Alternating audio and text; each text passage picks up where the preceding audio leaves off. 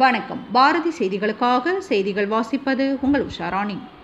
சத்தியமங்கலத்தில் பாதாள சாக்கடை திட்டத்தில் சாலையில் குழாய்கள் பதிக்கப்பட்ட இடங்களில் திடீர் பள்ளம் ஏற்பட்டு பழுதடைந்துள்ள சாலையை சீரமைக்க கோரி பொதுமக்கள் மறியல் போராட்டத்தில் ஈடுபட்டனர்.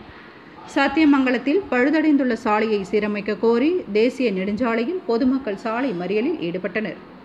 ஈரோடு மாவட்டம் சத்தியமங்கலம் நகராட்சியில் ரூபாய் 55 கோடி செலவில் பாதாள சாக்கடை திட்ட பணிகள் நடைபெற்று வருகிறது.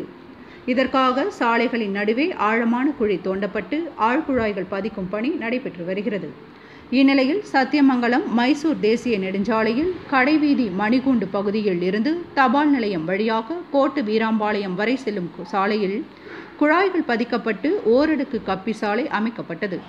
கடந்த 2 தினங்களுக்கு முன்பு இச்சாலையில் சென்ற லாரி ஆஞ்சநேயர் கோயில் முன்பு திடீர் பள்ளம் ஏற்பட்டு பின்சக்கரம் சிக்கி நகர முடியாமல் நின்றது. பாதாள சாக்கடை திட்டத்திற்கு தோண்டப்பட்ட குழிகள் சரிவர மூடாமல் பெயரளவுக்கு பணி செய்துள்ளதாக நகராட்சி மீது பொதுமக்கள் குற்றம் சாட்டினர். இந்நிலையில் இன்று அப்பகுதியை சேர்ந்த 100க்கும் மேற்பட்ட பொதுமக்கள் சத்தியமங்கலம் மைசூர் தேசிய நெடுஞ்சாலையில் பவானி ஆற்று பாலம் அருகே திடீர் சாலை மறியலில் ஈடுபட்டனர். இதன் காரணமாக போக்குவரத்து பாதிப்பு ஏற்பட்டது. தகவலறிந்து சம்பவ இடத்திற்கு வந்த சத்தியமங்கலம் காவல்துறை துணை கண்காணிப்பாளர் சுப்பையா தலைமையிலான காவல்துறையினர் பேச்சுவார்த்தையில் ஈடுபட்டனர்.